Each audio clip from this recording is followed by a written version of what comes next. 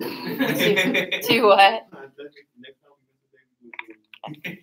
All right. So just to make sure Caitlin at home catches all of that information, we will be testing on Thursday, and we will have class this Friday because of the missed time. So here's what I'm hearing from you is that you want me to work more. No, You're trying. that's not what I'm saying. What I'm hearing is that Caitlin should be at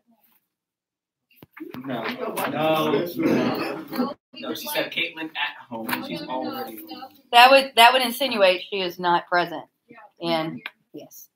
All right. So let's see. Is that okay? The Crusades. All right. Yeah, we already did 3 Western European kingdoms. Yes. Yes. Okay. So the Crusades. All right.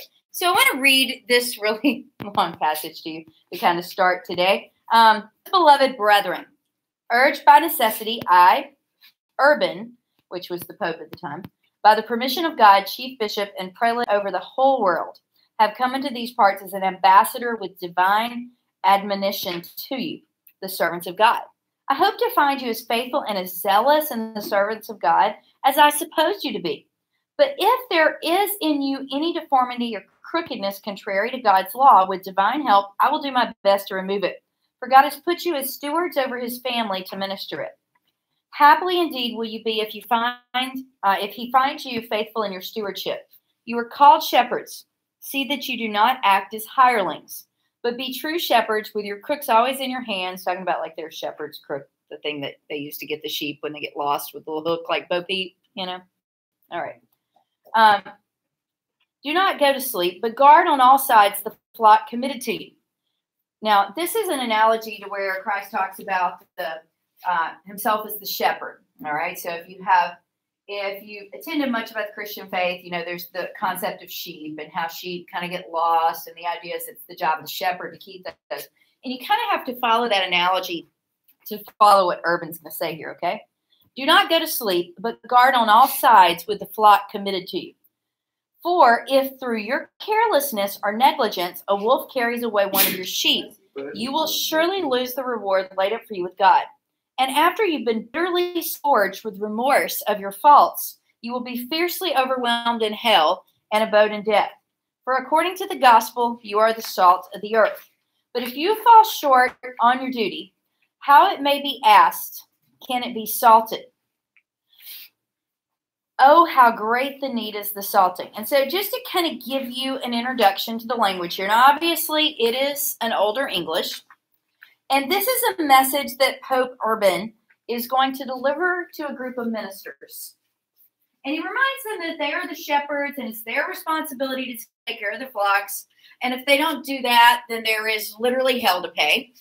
And he basically says to them, skipping forward in this very long message. Although as sons of God, you have promised more firmly than ever to keep the peace among you and to preserve the rights of the church, there still remains an important work to do. And here's where we come in. Freshly quickened by divine correction, you must apply the strength of your righteousness to another matter which concerns you as well as God. For you, brethren who live in the East, are in urgent need of help. And you must hasten to give them the aid which has often been promised them. For as the most of you have heard, the Turks and the Arabs have attacked them and have conquered the territories of Romania, as far as the shore of the Mediterranean and Hellespont, which is called the Arm of St. George. They have occupied more and more of the land of these Christians and have overcome many of them in 7 battles. They have killed and captured many and have destroyed churches and devastated the empire. If you permit them to continue thus for a while with impurity, the faith of God, which will much more widely, with impurity, the faithful of God will be much more widely attacked by them. So in other words, there are all of these people that have been attacking their brothers in the East. It was part of that Greece, that Holy Roman Empire, that Greek East Orthodox group. And they haven't done anything about it. And we've let it happen and we haven't been involved. And so he says, on this account, or rather the Lord, beseech you as Christ heralds to publish this everywhere and to persuade all people, or whatever rank, foot soldiers, knights, rich and poor, to carry and aid promptly to those Christians and to destroy that vile race from the lands of our friends. I say this to those who are present, and I mean it for those who are absent. Moreover, Christ commands it. All who die by the way, whether by land or sea or in the battle of the pagans, shall have immediate remission of sins. So if you die in this holy war, you're going to heaven. This I grant them by the power of God which I am invested. Oh, what a disgrace if such despise the base race which worship demons should conquer a people which has the faith of omnipotent God, is made glorious with the name of Christ. So if we let these people who worship demons conquer our people, then we should be ashamed. With what reproach will the Lord overwhelm us if you do not aid those who with us profess the Christian religion? So if you don't help them, what's going to happen to you? Let those who have been unaccustomed unjustly to wage private warfare against the faithful now go against the infidels and end with victory. This war which should have begun long ago. Let those who for a long time have now been robbers now become knights. And so basically this is a call from Pope Urban that it is time to go and to fight. Now, it's a very long sermon, pretty much. And what Pope Urban is asking them is he's asking them at this meeting at Claremont. Now, remember, keep in mind, this isn't just an everyday church service. It's kind of like a minister's convention, if you will. This is a special meeting just for ministers. So this is a special event. This wasn't something that happened all the time. And the Pope decides, Pope Urban II, that he is going to make this his key mission, that these guys are going to go out and that they are going to round up these people that are attacking, the infidels as he calls them, and they are going to come in and take this land back. And so that is his goal here, all right? So the crowd's response to this speech, the year of the speech is 1095. 1095, the Pope says it's time to take back the Holy Land.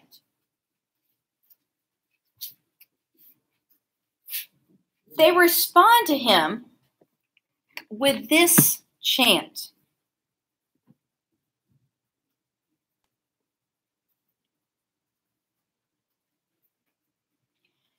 It is the will of God. It is the will of God. Now,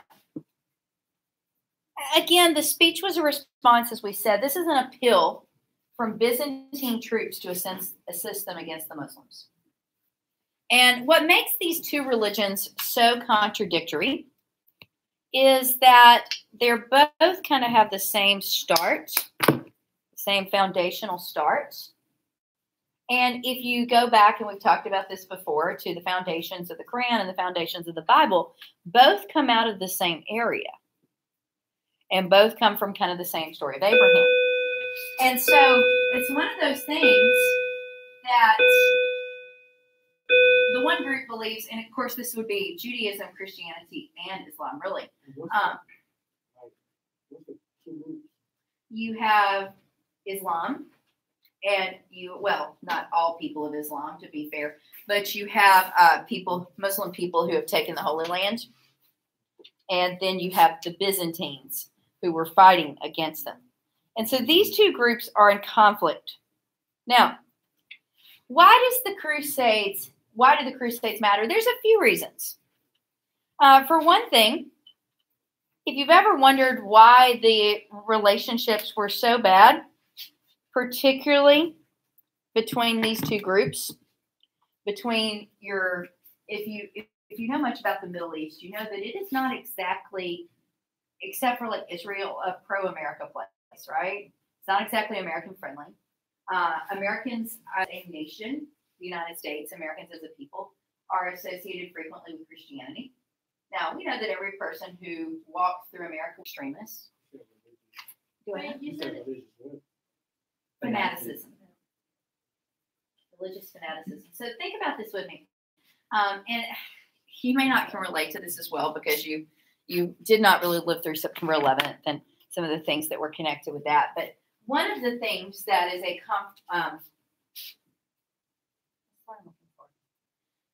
that is always brought up, like with the extreme Muslim groups, is that they call anyone who is not a believer in their faith an infidel. And we're talking about extremists.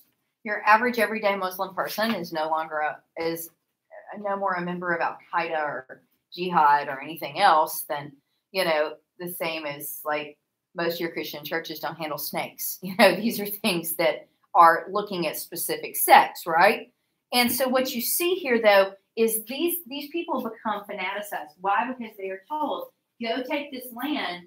You have God's blessing. If you go do it, and if you die, it's okay. Now, with September 11th, one of the things with religious fanaticism that was proliferated and was that these leaders of this attack were told that there was extreme reward for them for what they were doing. And so, you see this idea where you promise people extreme things. And because of that, you can get them to do extreme actions. All right. So some other things it's going to do that are significant, it disrupts trade. So the trade relationships that have been built, those are going to fall apart too. And so all of this kind of connects together because it is going to build problems and tensions. So let's talk about the 4 reasons. The 4 reasons. So reason number 1, the Pope hoped to reunite the entire Eastern Mediterranean. He wants to reunite the church. You've got this split with the Greek Orthodox, and he wants to put it back together. And, I get that. I get him wanting to reunite the group, get the band back together. Reason 2, some of these Italian city-states that they're looking at that have large navies are hoping for commercial gains. That have large navy? Yes, Italy has some large navies. Hoping for commercial gains. Yes. Why? Because if they can get things worked out, possibly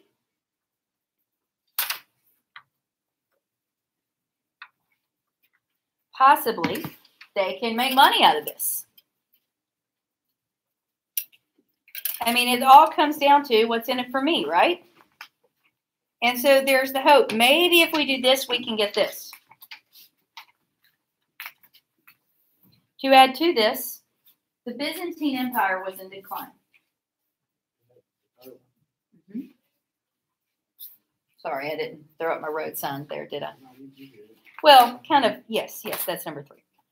The Byzantine Empire is in decline. Why does that matter? They're not Byzantines. Well, here's the deal. So you have the Middle East, and then you have the Catholic West. The Byzantines have been the buffer. And if that part goes away, it's kind of one of those things that sometimes there are people that you can love from a distance a lot easier than you can love up close.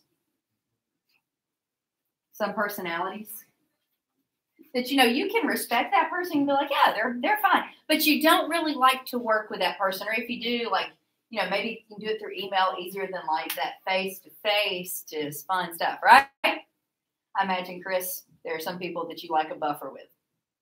Yeah, you get this. All right. So, but when that's gone, then you got a deal, right? You got a deal. Reason number 4. The group that is controlling the area, particularly Turkey, are the Seljuk Turks. Wait, can you repeat that? Turkey is being controlled by the Seljuk Turks. And they're declining. All right? Seljuk Turks, are they like, they're the ornament, right? Exactly. Actually, I forgot what It's okay, going to get, I was going to say, when you do, let me know. Yeah. Okay, so the Byzantines were being declined because the Turkish was taking over, right? Yes. So like. Well, it had declined. Okay. Yes, it had declined because the Turks had taken over, but the Turks aren't very strong.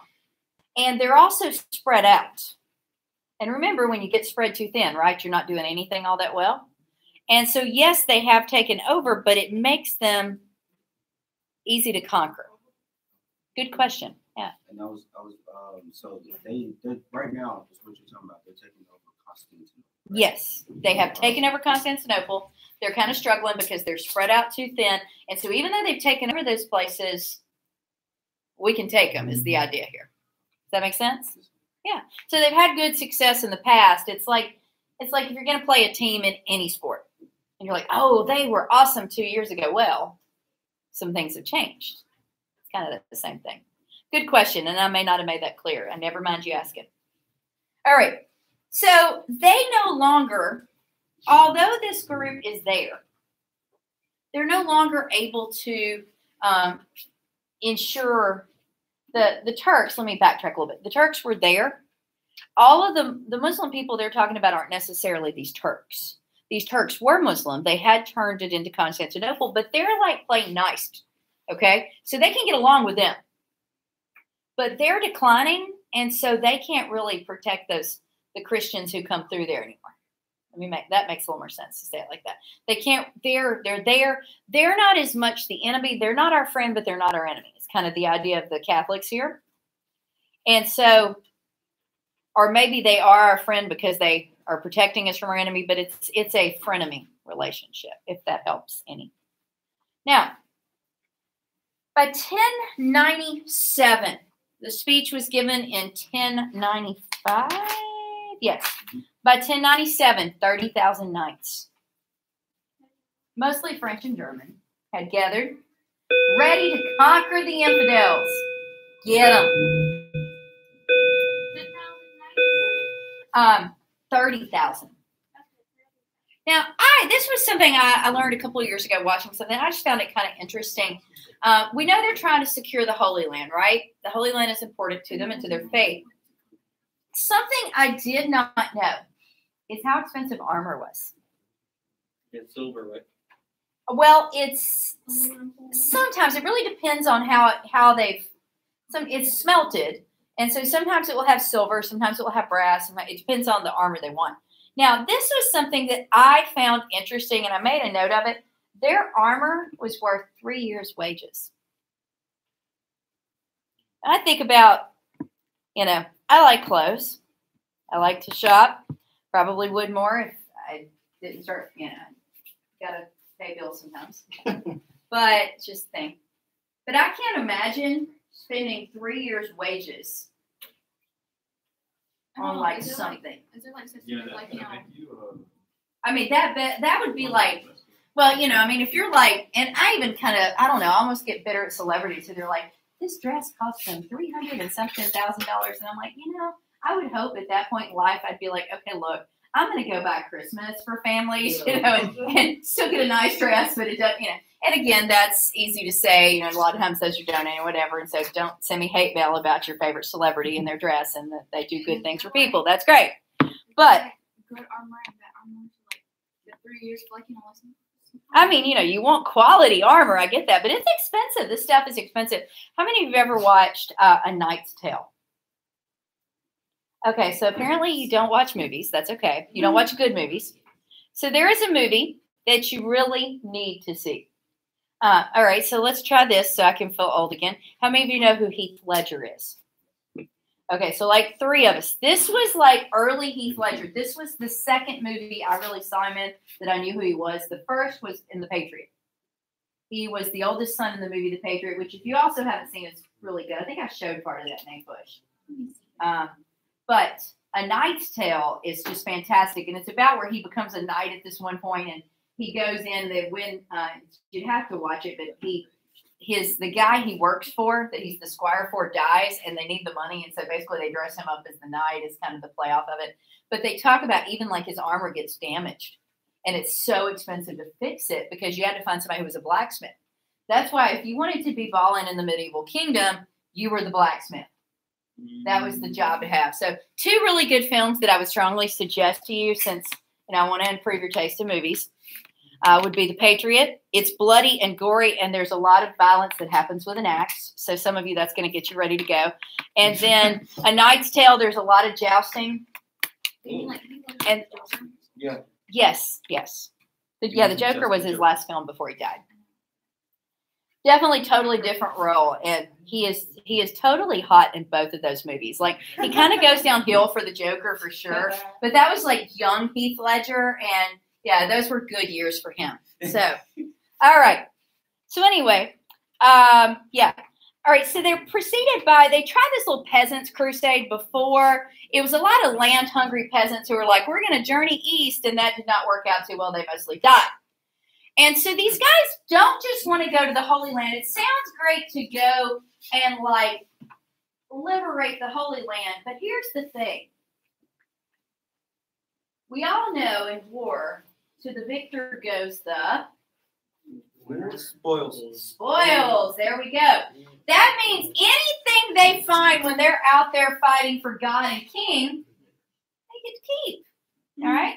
Now, it doesn't work that way anymore if you are a soldier, right? You don't get to just go up and be like, you know, oh, we will take this home. There was a pretty good movie about the Iraq, was it We Three Kings, the Iraqi war movie? It was about these guys who found like all this gold. It was fiction, but they were like sneaking it home. They were soldiers, and it wasn't true. But anyway, it's a good film.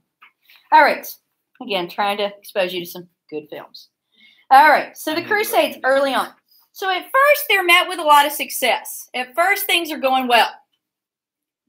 So they get to flaunting all over. And this shows you how many Crusades there are. There's a first, a second, a third, a fourth. We're going to kind of condense a little bit. So first, things are going good. They took advantage of the political weakness in the area. And there was a lot of problems with the Abbasid rulers. Remember, we talked about the Abbasid. That should sound kind of familiar to you. And so there were schisms. What is a schism? Do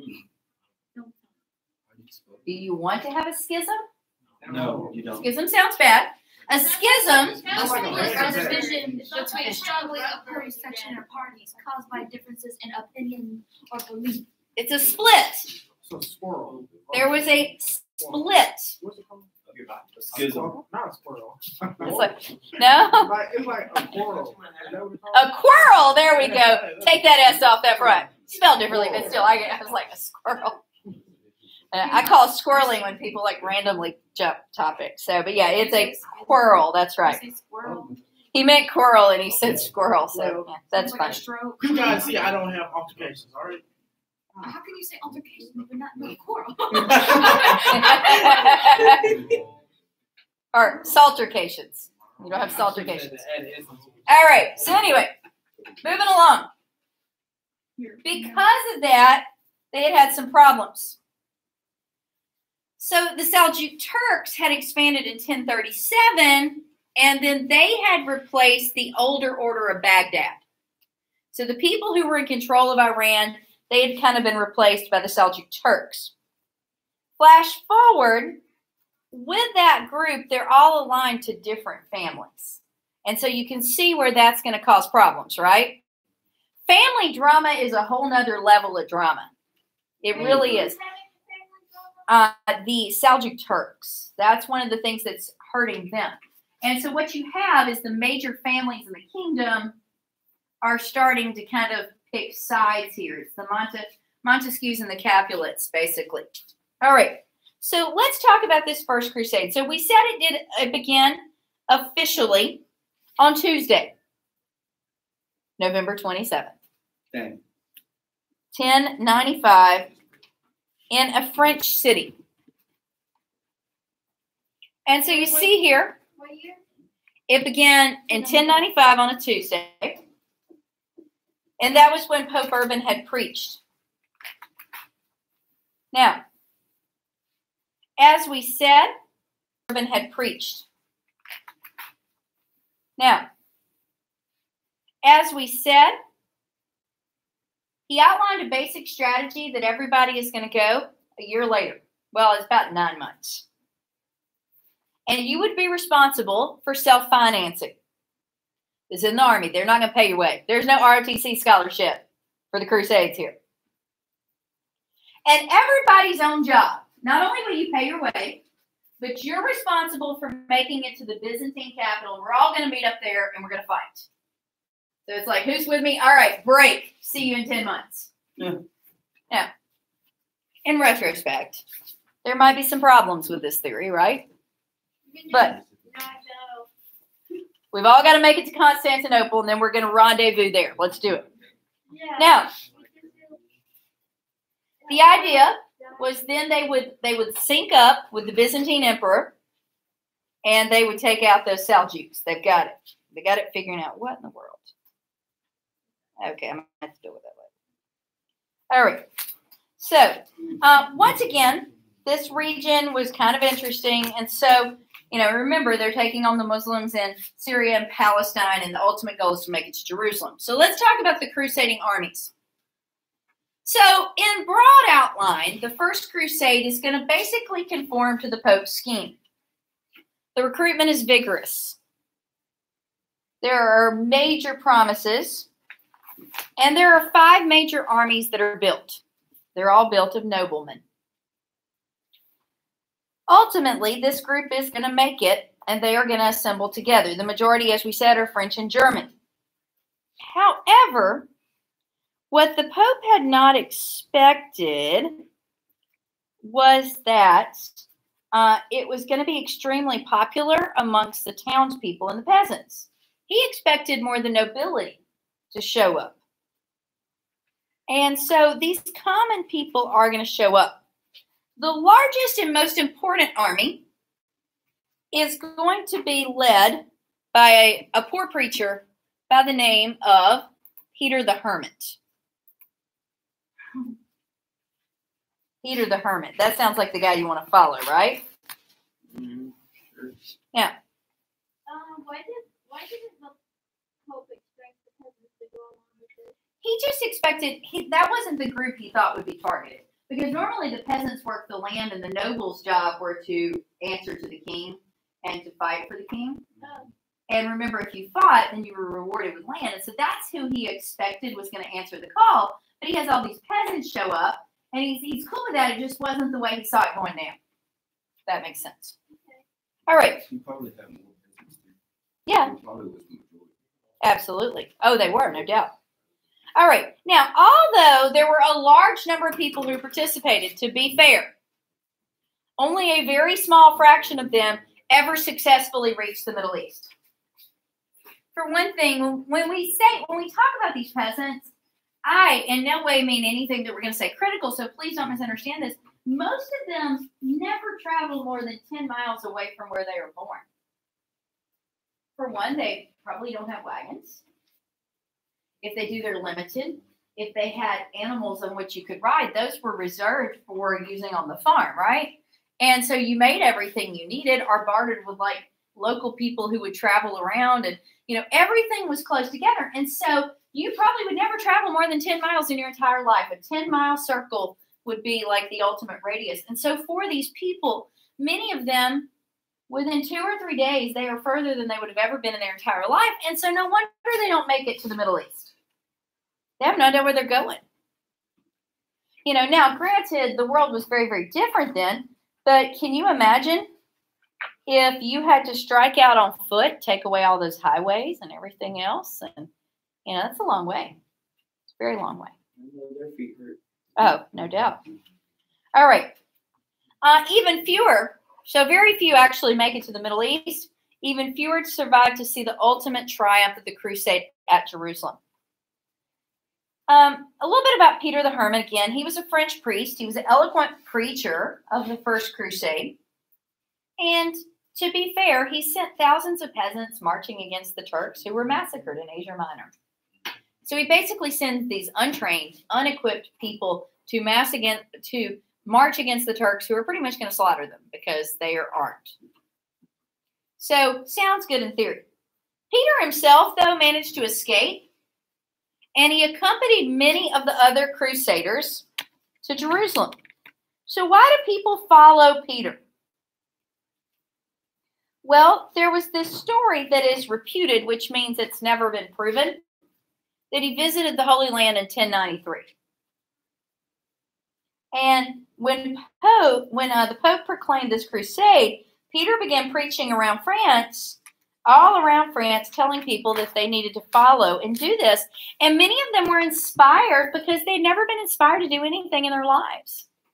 You know, maybe, I mean, we've been exposed to a lot more, obviously, but maybe somebody's told you about something before and they get you excited enough that you do something or go somewhere or look at something that otherwise you really wouldn't just have any interest in. But it's because of their enthusiasm that you're like, well, you know, maybe it's important. And that's kind of what happens here.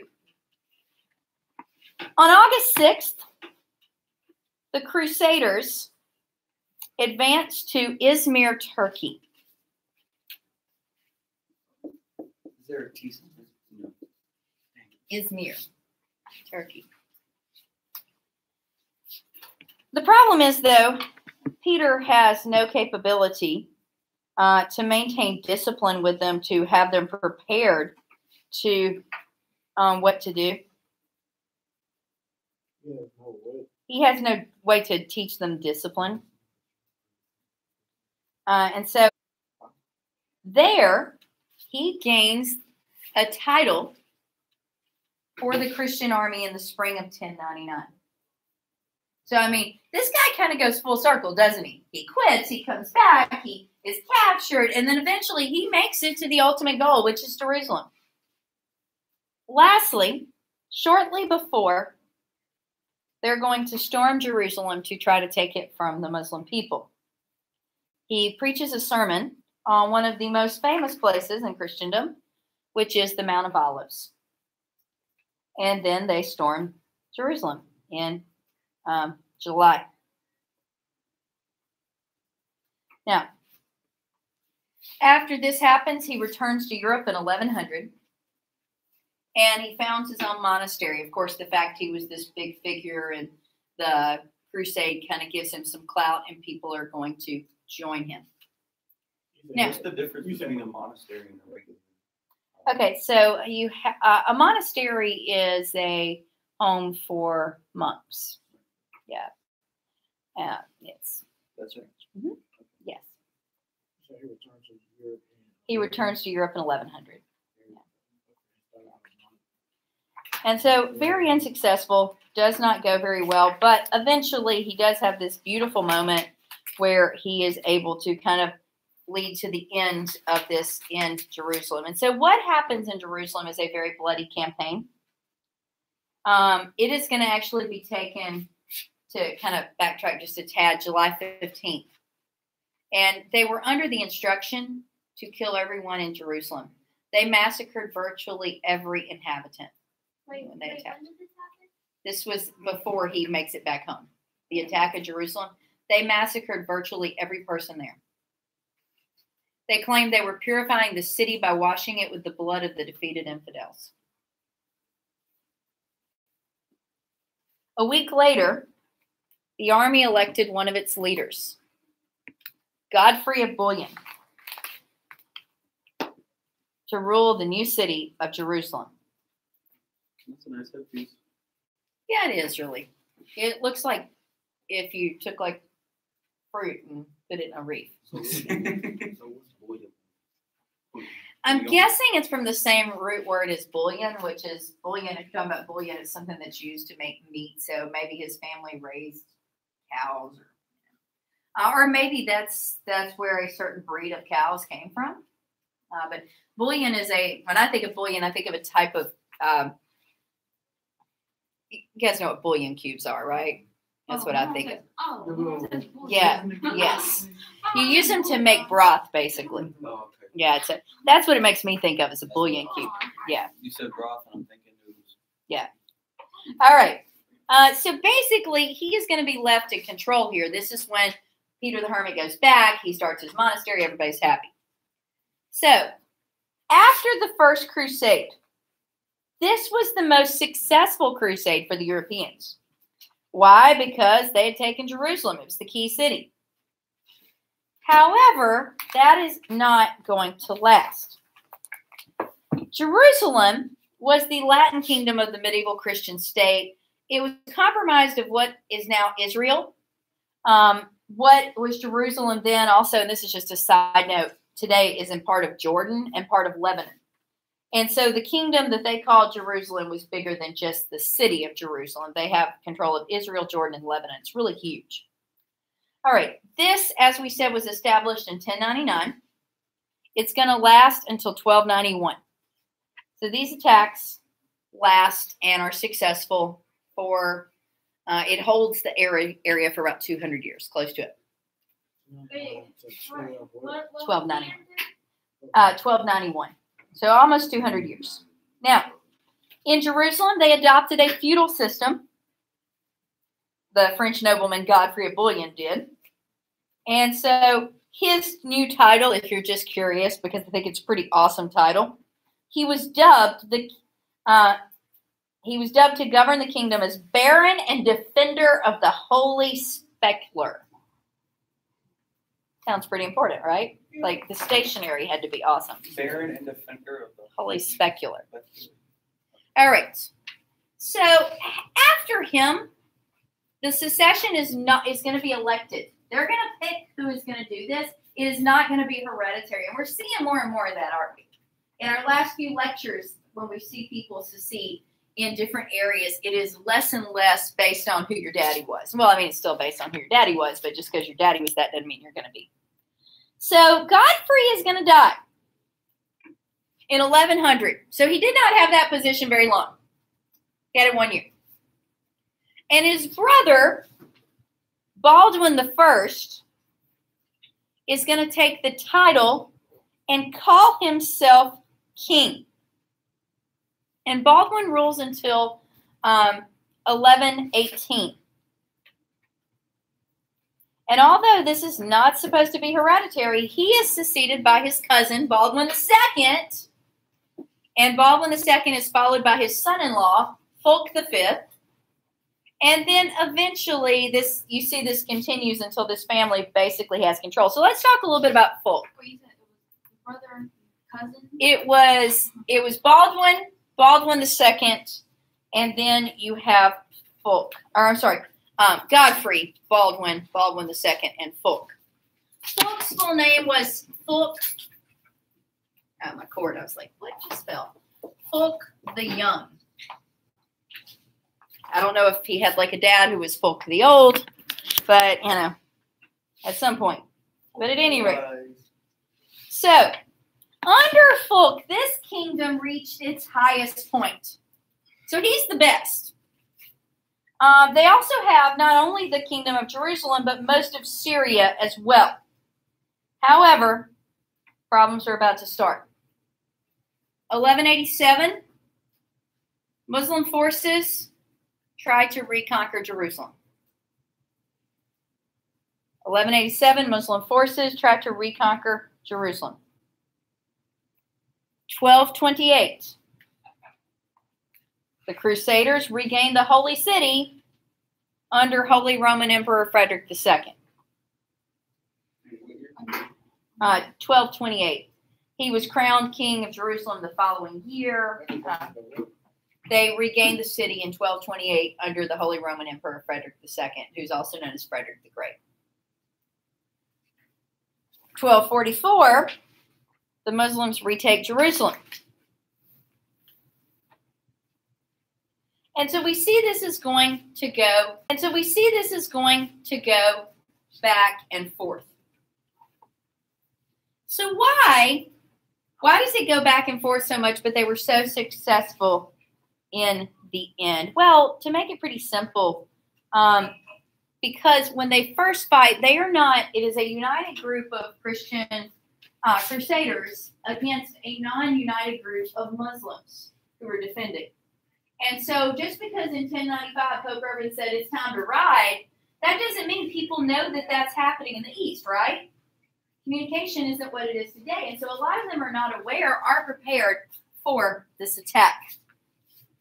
So basically, this will eventually, the Second Crusade was that response in 1145. That response in 1145, which we just mentioned.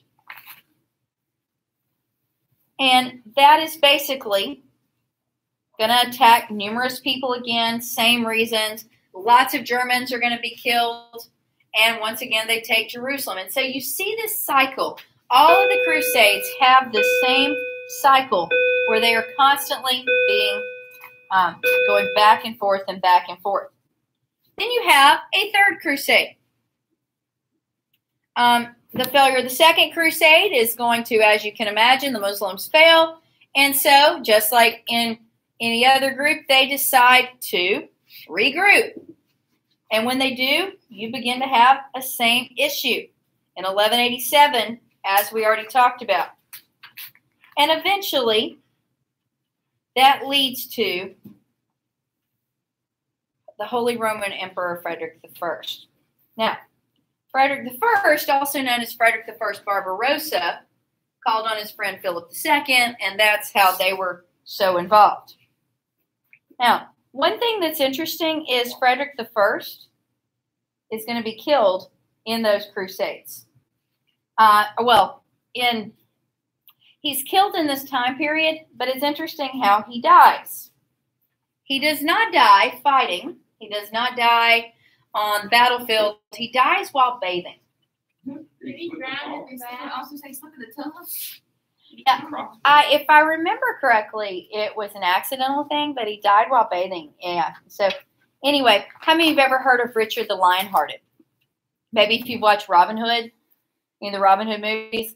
He is actually in the Third Crusade, and he is a friend of Frederick's before Frederick dies.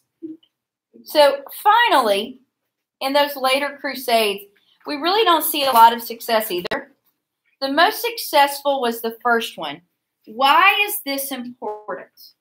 Because a few key reasons. Why are all of these crusades so significant? One, it ruins those relationships. Two, it hurts trade, but at the same time, it establishes markets. Why? Because these people who travel with those crusades are going to come back wanting for other things. And the last but not least reason that the crusades are important is that it is going to lead to a lot of the changes in the church, because as relics and different things come back, what begins to take place is money changes hands. And so if you know much, the Reformation is coming not long after this, because corruption is going to be more on the forefront. As the church, every time they would have these new crusades and these new buildings, some of the religious leaders in their zealousness, we will call it that, would offer forgiveness for sins and other things of the like if you would buy indulgences. Remember learning about indulgences? And so the Crusades are going to give way to a lot of these things that become very controversial about the church. And so we see this very dark age where this is supposed to be this religious movement. This very dark side is going to come out of it as we move into this period. So some things I want you to take away from this. This is Louis. He's leading the second one. This is Gregory. There you have Frederick, Philip, and Richard, who are going to lead that third one. Just sitting there. All right.